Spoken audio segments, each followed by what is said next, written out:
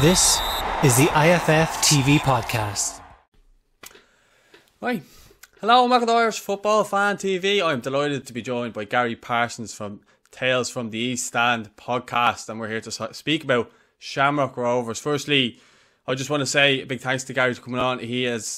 I think it's the biggest podcast to do Shamrock Rovers. I think it's the best place where you can go, and it's probably your go-to for Shamrock Rovers fans. You've had Stephen Bradley on there, you've had players on there, ex-players, you have, I don't know how often you have podcasts, but they're very, very frequent. So do you want to just tell the people and the viewers where they can listen to you and, you know, what you're kind of all about as well? Yeah, check us out. All good podcast platforms, pretty much everywhere. Spotify, SoundCloud, the whole lot. Tales from the East Stand is what we're called. It's a weekly show when the season is on, monthly when it's off. Obviously, lockdown has hit us a little bit hard with live shows and stuff like that. We had all sorts planned, and it just can't go ahead, obviously, because of restrictions and things like that. But yeah, check us out. Instagram, Tales from the East Stand. Facebook, Riley Parsons, at East Stand Pod on Twitter. Yeah, so check us out, and the go-to place for all the Rovers info. Yeah, not only that though, you do, you know, normally when obviously fans are allowed to travel, you sort out buses and stuff like that as well. So it's not just a podcast, you just do other things as well for the club and stuff like that. Yeah, the Tifties bus is a bit like invitation only, so you have to earn your stripes before you get on that bus. But yeah, no, we do everything. We try and help out in every way possible. The Prof is involved, and he's the assistant editor of the program. He does stats for the club. Prof is a man of many talents, so it's we all do our best. I try and get the social engineering is my thing. I try and get all the fans together and make everybody happy. So yeah, no, it is. Check us out anyway if you want to listen. Now check out our Brad's cast. That's the one you should check out most recently. Invincible team winning manager, and check him out on the last podcast we did. Brad's cast is what we're calling Stephen Bradley, and it's a good one. Happy days to go and check them out. We said we get you on, Gary. We're going to speak all about Shamrock Rovers. I'm actually going to enjoy sitting back and listening to you talking about Rovers. Now, we just want to talk about last season firstly, and I'm sure you'll be delighted to be speaking about that. Bit of a whirlwind kind of season because of obviously COVID. I mean, you hit the ground running. We all remember the game. I think it was yesterday, a year ago, was that game against Dundalk, the 3-2 win. Jack Byrne famously on the left foot, scoring the one against Dundalk past Gary Rogers, and he took it by Chris Shields. It's famous now, I would say. But did you kind of foresee at that point that you were going to go on and dominate kind of as you did? Because I know we'll come to COVID in a sec, but just at that point.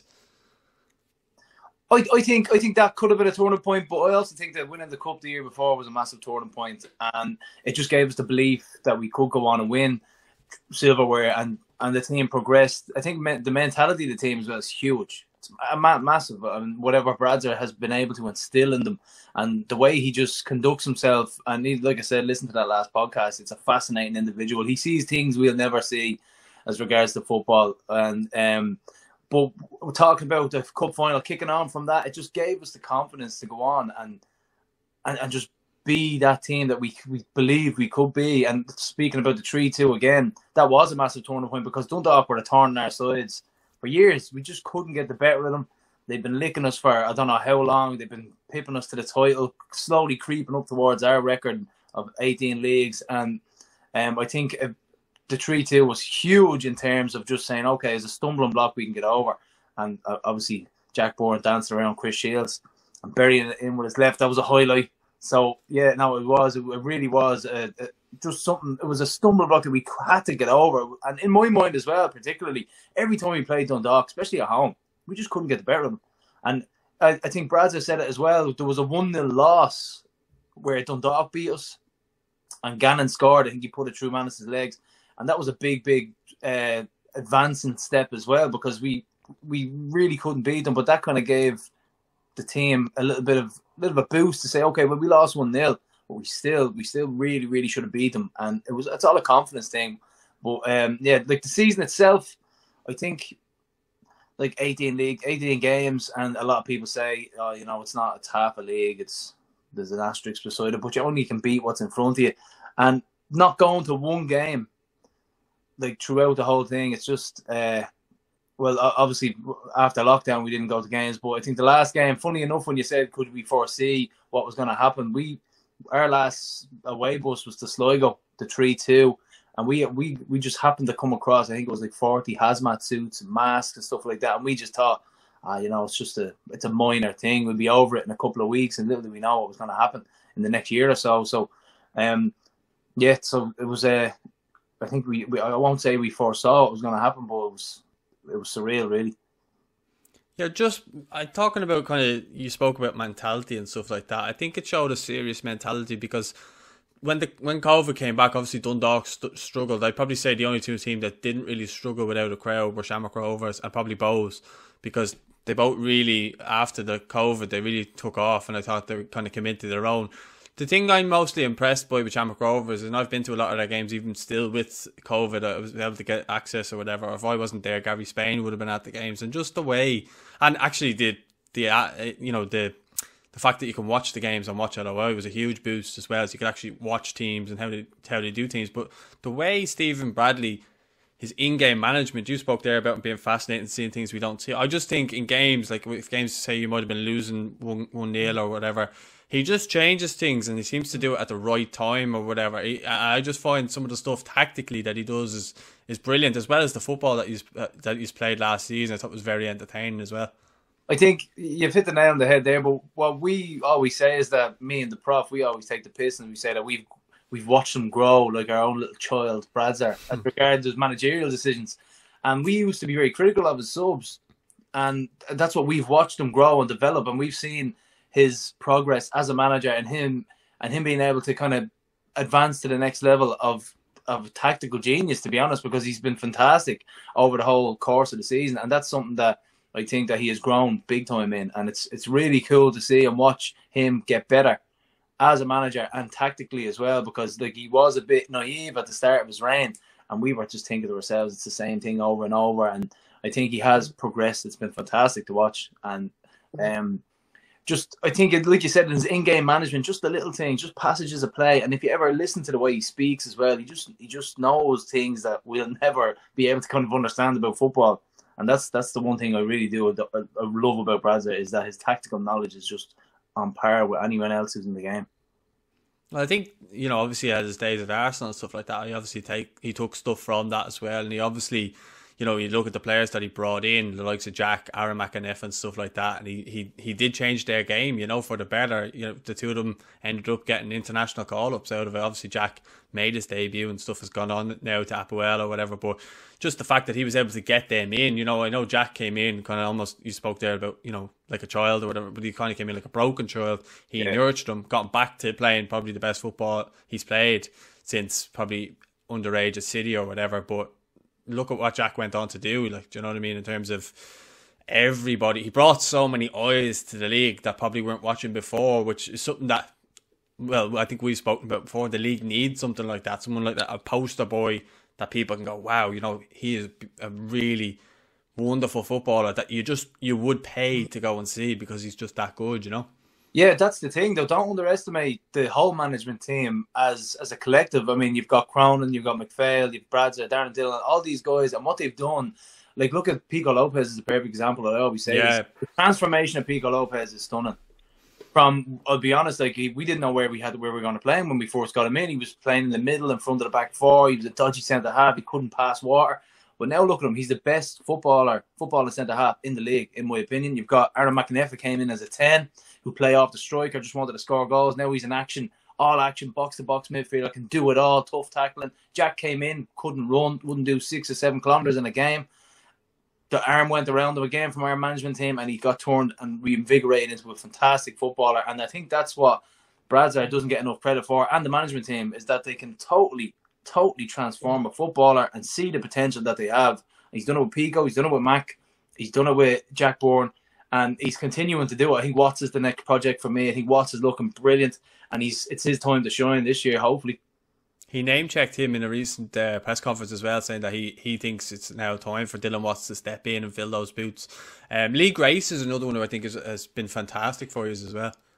Lee Grace, still one of my favourite performances in a Rovers jersey. The centre half was absolutely stunning in the semi-final in Dalymount Park. It was his best performance, and once again, it's the potential he sees in these players. I mean, we plucked him from Galway. We paid for him. And ultimately, it was the reason they got relegated, in my opinion. I mean, he was their centre half, their star player. We took him off, and they ended up getting relegated, and that's pretty much why I think so. He was the gap at the back, but when he came in, he was pretty much unknown, and he's been moulded into one of the better centre halves in the league. I mean, him, Pico, and Joey are going to be very, very hard to dislodge. I mean, we've got some talent there as well at the moment. We've got Sean Hart coming in. You've Liam Scales. I mean, that's a plethora of centre halves just dying to get into that team. So, I mean, I put it to a couple of fans and a couple of our listeners. I said, listen, name your starting 11, and I start getting a migraine myself because it's extremely hard to pick that starting 11 out of all that squad.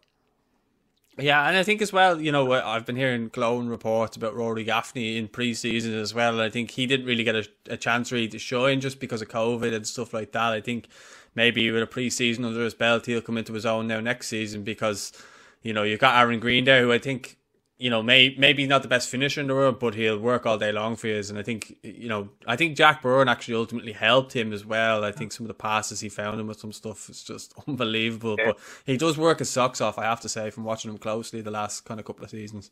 Oh no, Greener's been absolutely amazing. And the thing is with Greener brings more than just work rate, brings more than just bringing other players into the game. It's the mentality that he brings with it. If you watch and just listen to him now, it's a lot easier because of watch LOI and you kind of hear and see a little bit more, but just from reports from the lads in there on the ground, he's a vital cog in that dressing room, and that's massive. But once again, Gaffney was hugely instrumental coming off the bench in the 3-2 against Dundalk. He was absolutely amazing. He was the one who changed the game for me. A couple of times as well. He had that injury, he had the Achilles injury. Finally, it's out the window, it's done, and now he's fit. He's got 4 and 4 in pre-season. He's a different element. I mean, he's the type of striker that's going to run in behind the centre halves and give them problems, whereas Greener would be more like to take the ball in and hold it up and look for other players, whereas you've got Gaffney who's going to run in behind centre halves. So it's definitely a different element to our team, and it's something that we did need because with young Dino, who's a great prospect, Dean Williams, and it's just something we needed, that extra bit of bite up front. I mean, I think there was in the cup final, you had Dean Williams coming on. No offense to Dino, but I just think that Gaffney would have been a better option, you know. So that type of extra little bit of bite on the bench, I think it's going to be essential this season. We just want to take a quick break just to speak about our sponsors, Manscaped. Those are the screams that I would make when I would cut myself shaving before I knew about Manscaped. You need to try this out for yourself. The Manscaped Lawnmower 3.0 has been beautifully designed to reduce those painful nicks and tugs. Get 20% off and free shipping with the code IFFTV at manscaped.com. That's 20% off with free shipping at manscaped.com. Use the right tools for the right job. Men, start taking notes because it's time to reduce cuts on your nuts. The Manscaped Lawnmower 3.0 has been beautifully designed to reduce those painful nicks and tugs. This is their 3rd generation trimmer featuring advanced skin safe technology so you keep your bad boys nice and smooth. The Manscaped engineering team obsess over technology developments to provide you with the best tools for your grooming experience.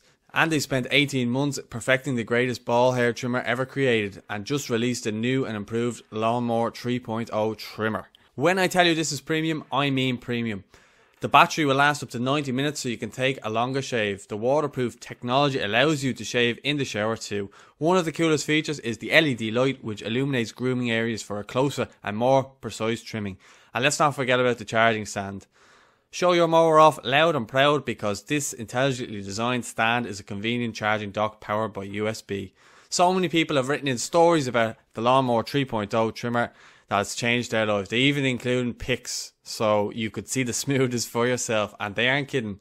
You need to try this out for yourself. Get 20% off and free shipping with the code IFFTV at manscaped.com. Your balls will thank you. Support Manscaped because they support us. Yeah, I don't think you're being disrespectful to Williams there. I just think he's a bit young, as you say, and in a couple of years maybe he'd be a better option, you know, that type of way. But I get what you're saying. Yeah, young C block. So he's there's word he's going out on loan now. That's just rumors, Chinese whispers. You never know if it's going to develop or not. But we'll talk a little bit about pre-season. So far our first game was Bray 3-3 draw. Brandon Kavanagh scoring against us. Word is that he cupped his ear, rang by Bradley, and said, "Doubt me now."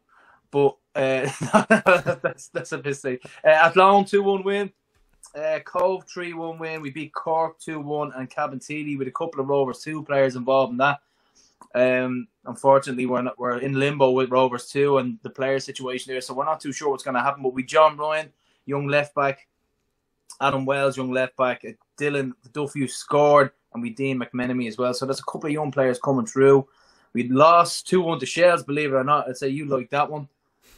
We're just lulling them into a false sense of security. That's all. And then I think there was, not because I seen Graham Burke and a few others were playing against UCD, so I don't think anyone's really looking into results in pre-season anyway. You know what I mean? I never do. It's like watching your dinner being cooked through the glass in the oven, isn't it? You just can't. You can't do it. I hate pre-season. I don't really take much into it at all. So it's just about getting minutes and legs and getting people. See, there's a difference between, like, you could do 20k, you could do a 20k run, still not the same as match fitness. It's a total different type of fitness. So I think that's ultimately what it's all about: getting minutes into legs and getting the rustiness out of it. And I think that's the best bet for me. And I'm delighted to see Gaffney scoring 4-4 now. Borky scoring as well, with Grace chipping in with a header or two. Really looking forward to seeing Gaffney and Bork in particular. I think Bork is a sneaky one for a golden goal. He's 12-1 odds at the minute, so I think that's a sneaky bet for anyone who's interested. I'm sure you got 5 in one game last year anyway, so wouldn't rule it out. Just while I have you there, and we're speaking about that. So what I'll do is we'll get your transfers that have left. We'll speak a little bit about them. We'll get your re-signed and we'll get your transfers in, and then we'll get your prediction on where you think will finish. All right. So Andrew Dempsey, I'm gonna keep shouting him out on every video. He's basically done up all the transfers on dfootballscope.blogspot.com if you want to check it out. And he has done up a list of all the teams, Premier and First Division there, and he has the whole lot, yeah. Fair play to him. And I'm just trying to find Shamrock Rovers. There we go. Right, so out. Greg Balger to Sligo Rovers, Sean Callan to Bray Wanderers, Danny Lafferty to Derry City, Thomas Alua to Bowes, Jack Byrne to Applewell, Nicosia, Cian Clark to Bray Wanderers, Brandon Kavanagh on loan to Bray, and Aaron McEneff to Hearts. There may be a couple missing there. You can let me know if that is the case, but that's what's on the list there. Big players have gone out. If you're looking in midfield, definitely. So what are you kind of thinking there with regards to players going out? Well, the long drawn-out saga that was Jack Byrne leaving the club, it was always going to happen. We knew that. We were very grateful for the 2 years we had him at the club. He was absolutely stunning. He was a skip in his step as he was leaving. It wasn't, and it was a very heartfelt, emotional goodbye as well. So we no bad feelings for Jack at all. We knew he was going to go. A little bit surprised he went to Cyprus, but then again, when you think about it, I think he's been and done there in England. I don't think it was for him anymore. And if you look at I was checking out Applewell's transfers outgoing, and they seem to sell a lot of players to bigger European clubs. So maybe he was looking at that. He was thinking, I could go there, have a good season, I could play in the Champions League and play well, and you could get a move to a bigger European club. So listen, maybe that's what it is. We wish Jack all the best. Huge, huge loss. Don't underestimate how much of a loss it is. But I think we do have the firepower to combat that. I mean, we've got Danny Mandroyo in. We've got Chris McCann, who, and what I'm hearing is absolute quarterback of a player, like a Rolls Royce in the middle of the park. He's supposed to be brilliant. So that's someone I'm really, really looking forward to. Seasoned veteran at this stage, 32. I think he had a lot of games at Burnley, over 200 games at Burnley. He was in with Montreal, I think, or Atlanta United. Maybe he won a cup over there in MLS. But I think that's the one I'm really, really looking forward to. And that's flying under the radar as well. But we've got midfielders for days. So that's possibly an issue as well, to try and fit them all in. You've Watts, who's going to want to be coming into his own. Who else we lost? Aaron McEneff. That was a kick in the teeth, to be honest. That was a deadline day job. I think they triggered his release cause, and it was something that we weren't happy with, let's be honest, because we were starting to mould him, seeing the best out of him. He had an absolutely brilliant season. That guy can run for days, brilliant footballer, and he's been moulded into an all-action, out-and-out number 8, you could say. He scores goals, he tackles, he's very, very good at keeping possession. I'm very disgusted to see him go, that's being honest. That's because we were saying, Aaron's dead to us. He's dead to us. But no, obviously we were taking the piss because it came so quickly. and we didn't expect it at all. So, yeah, but all the best to Aaron. He's been fantastic for the club. He's had so much time for the fans, and anyone who ever asked him to do anything, he's been fantastic. So, yeah, no, big shout out to Aaron, and hopefully he does well. He's starting to pull all the strings in the middle of the Hearts midfield now as well, taking the corners, taking the set pieces. So he's making it his own at the minute. Yeah, I actually had him as a guest on our podcast there the other week, and he spoke so highly of the Rovers fans. You know, I think he was saying in one of his first games, he's already had a song and everything about him, and Aaron Green was the one who brought it to his attention. That's the one thing we're most pissed off about more than that, is that we won't be able to sing the song. I think it was Byrne on the way to Ballybuffet, and it took off big time. And from what I'm hearing, the Hearts fans have adopted it already. So. Oh, well, there you go. At least it lives on in your memory in some ways, you know. Yeah. Well, just before I move on to the transfers in, I know you spoke about a couple of them there, but we want to talk about the re-signed players. So there's a load of them as well. So you've got Alamanis, Joey O'Brien, Leon Pauls, Lee Grace, Pico Lopez, Liam Scale, Sean Kavanagh, Gary O'Neill, Ronan Finn, Darren Nugent, Max Murphy, Dylan Watts, Brandon Kavanagh, although he's gone on loan, Neil Ferrugia, Graham Burke, Aaron Green, Rory Gaffney and Dean Williams. You'd actually forget how many of those big players are still at the club. What a squad. Serious squad. Best squad in my living memory following Rovers. And I can't see any way past it. Like, it's a superb team. And if you try and pick the 11, like, Alamanis is huge. That's him. We have him for another year or so, and that's massive. That's a huge part of our momentum going forward. The centre halves, like I said, we 5 top class centre halves that walk into any team in the league. It's going to be very, very hard to pick 3 to just sit there if we do continue on with the formation that we're going. I think the fullbacks, Sean Kavanagh and Gannon, that's mouth-watering. Sean Kavanagh is a gorgeous footballer. Sean Gannon is absolutely the best right full in the league. I mean, what more do you want? So we're absolutely delighted with that. But the midfield conundrum that is, or the cloud as it's known as, how are we going to fit all these players in? You've Watts, you've Mandrew, you've McCann, you've Borky, you've Gary O'Neill, who's been forgotten. It's such a headache to try and fit them all in, keep them happy. So, I mean, what way do you do it? It's going to be extremely tough to keep them in. And then obviously you've got Gaffney, Greener, and Williams up top. I don't fancy being Bradzer and in the hot seat there to try and pick that starting 11 for the President's Cup. Well, that's what he's paid to do anyway. So I think, you know, he could be looking at maybe moving or changing the system around maybe to suit the midfielders a little bit more, maybe with a kind of 3-5-2 with more emphasis on the midfield, and then you've got Gaffney and Green up top or something like that. You may do that because we're hearing McCann is, you could say, the Tom Brady of the team. He's sitting in front of the back three and he's pinging balls, quarterbacking them, slingshotting them all over the park. Apparently his distribution is absolutely superb. So that's what you could be looking at. And you'd have their wing backs pushing on as well. But I think with 2 up front, I'd love to see 2 up front. I always said it. I still miss the Twiggy and Baker days. So I'd love to see a partnership up front. Greener taking it in, Gaffney running off him, you know, a nice partnership. I can't remember the last successful one before or after Twiggy and Baker. So yeah, it'd be very, very interesting to see what way we line up. I do see what you're saying though in regards to, you know, the midfield, like even that number 10 spot, because you're looking at Mandreo, Graham Burke. I don't even know where Graham Burke plays, if I tell you the truth, when I watch him. Graham Burke just gets on there and does what he wants. That's the way it is. He gets on free roll, Burke. You just go on and the rest of the lads are graft, popping shots from 40 yards and all. So that's pretty much Borky's role in the team. And he watch him every time. Every time he picks up the ball, he could be down in the middle of the park. He's looking for a shot. He's looking to try and lob the keeper or birdie one in the top corner. Yeah, I always look at him and I'm always like, where do you actually play on the pitch? I struggle. And he always plays well, like, don't get me wrong. It's just, I always trying to work out where he actually plays. Or see, when we were doing team of the season, we were trying to fit him in, but we were like, but we don't know where to put him. Do you put him, you know, as a number 10? Do you put him out as a wide right striker cutting in on his left foot? Or, you know, he just didn't know where to play him. Well, he's so versatile. He can do it all. You know, he's brilliant like that. You could play him in the number 9 if you need to as well. If you can play up top, I think when you're talking about trying to get more midfielders in, there's more popping in. You've Watts, O'Neill.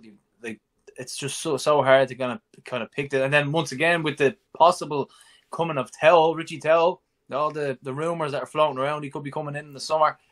That's an even bigger headache. I mean, what do you do? Do you put Richie in? I see someone touting him as a striker. No way. I think Richie's a number 10. You put him in behind a striker, but then what way do you balance that with the midfielders that you already have? So it's a selection headache, to say the least.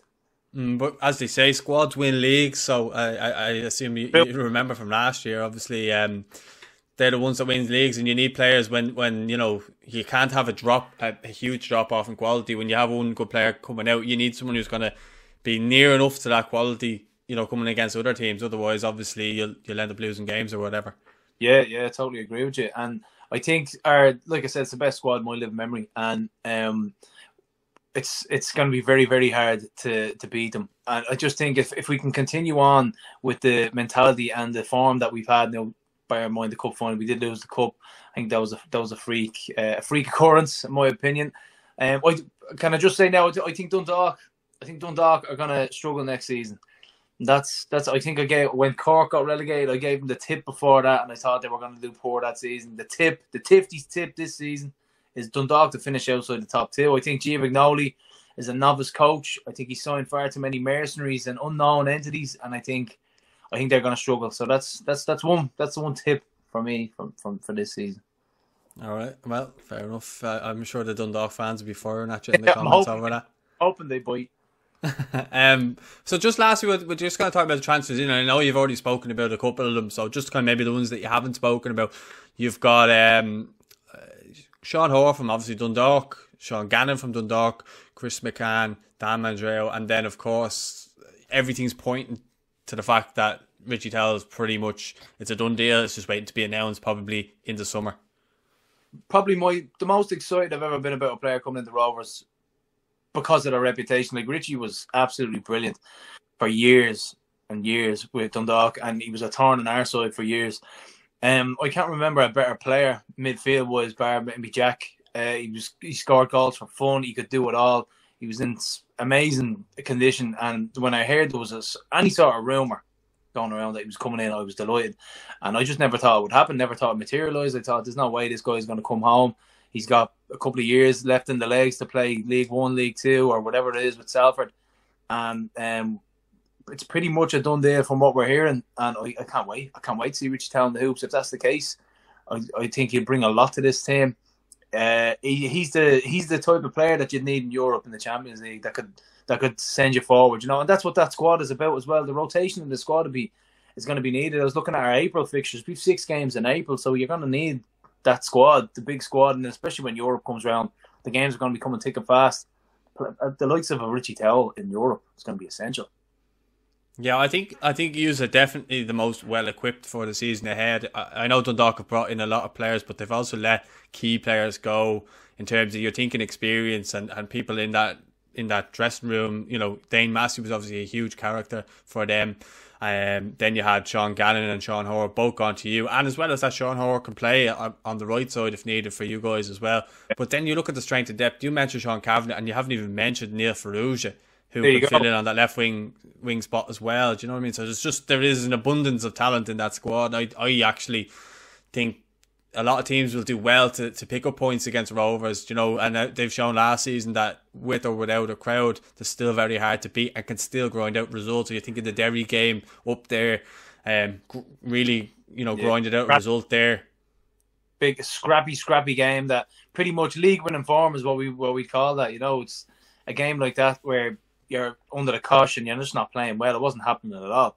And I think Bradzer mentioned that as a turning point as well, where they just weren't good enough at the time, but they still grinded out a win, and he changed a couple of things after that. So that type of squad mentality that you can bring together and win games like that, I think that still exists within the squad. Yeah, well, I think he's done it well with that regard, because obviously he was, drip feeding game time for Dylan Watts and stuff behind the likes of, say, Jack and Aaron McEneff or whatever, and he was kind of drip feeding. So now he has that win. He's got the cup final, he's got the league under his belt, so now he has that winning mentality, and other players among the squad as well, I'm sure, do now have that as well. So I think he's been smart in that element, the way he's done that. Yeah, definitely. And then you have the likes of Joey O'Brien cracking the whip in there. Like, no, you can't have an ego when Joey O'Brien is in that squad. I mean, he'll bring you straight back down to earth with a thump, and that's the thing.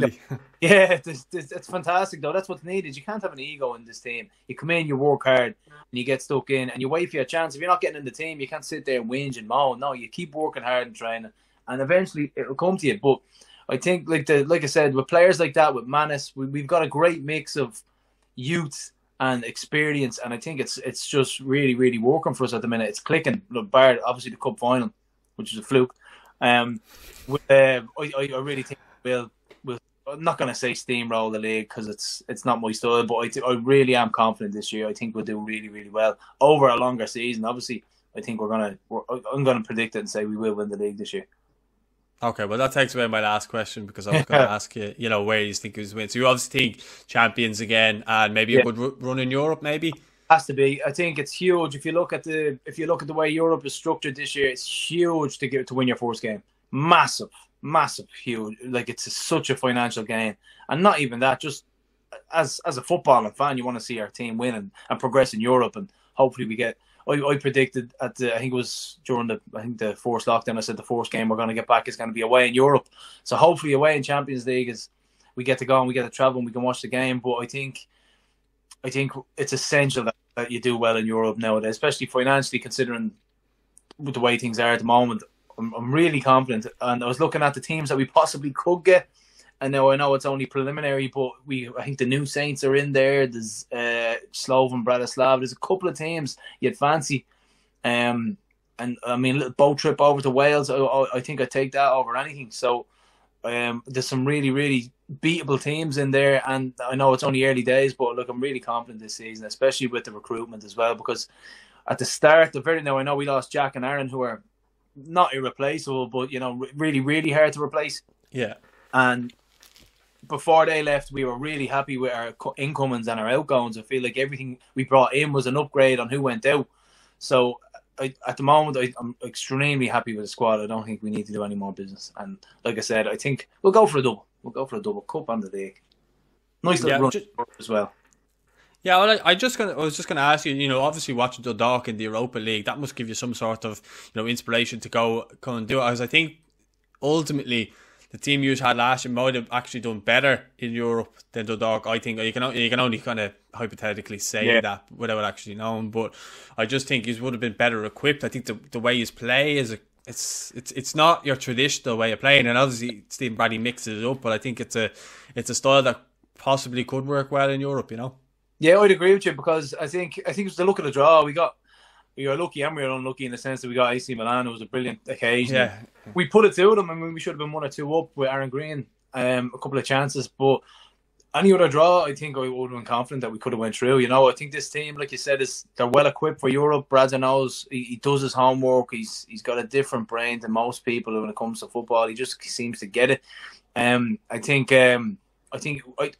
really, really confident going far in Europe this year, and I love, because I mean it's widely available. I think, what's the name of it? iScout, is it? I think the name of the thing you can watch all teams matches on, but I think it's widely available. Y-Scout, I think. Is that's what it is? Y-Scout, I think. But I think it's just different how you analyse it and how you prepare, and I think that's where we have a little bit of an edge and an advantage, is that our backroom team are just they go that extra mile when it comes to analysing teams, and it's just roll on Europe. That's what I'm saying. Hopefully we can get away. A little sneak fly. Yeah, well, hopefully, and obviously it would be great to have fans back as soon as possible, because I've been to games. I think you've been to games as a volunteer as well, and it's just not the same. It's soulless in the stadiums, and I actually really did enjoy. I think it was the penalty shootout, seeing the pictures of the fans outside the ground and stuff like that. Which was nice to see, because they're still trying to get involved and stuff like that. But hopefully we can get fans back soon. And listen, I can't thank you enough for coming on. It's been great to kind of get your thoughts on the season ahead, your thoughts on the transfers. I always enjoy having you on and chatting about the league and stuff like that. So hopefully we'll get you on again throughout the season, and maybe for some more shows like this. We can obviously have to adapt our game like teams themselves these days to try and keep the train going, as you say. But anyone who's listening, make sure to head over to Instagram, Tales from the East Stand, Twitter, East Stand Pod, and then on Facebook, it's Parsons Riley. Am I right in saying that? Riley Parsons. Sorry. I'll clip that out. Riley Parsons.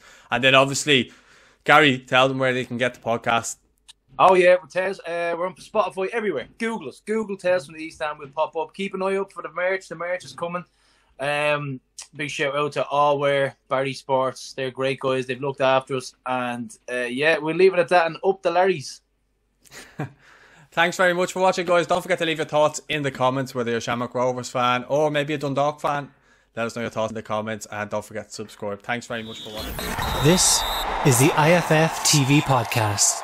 Like, rate, and subscribe.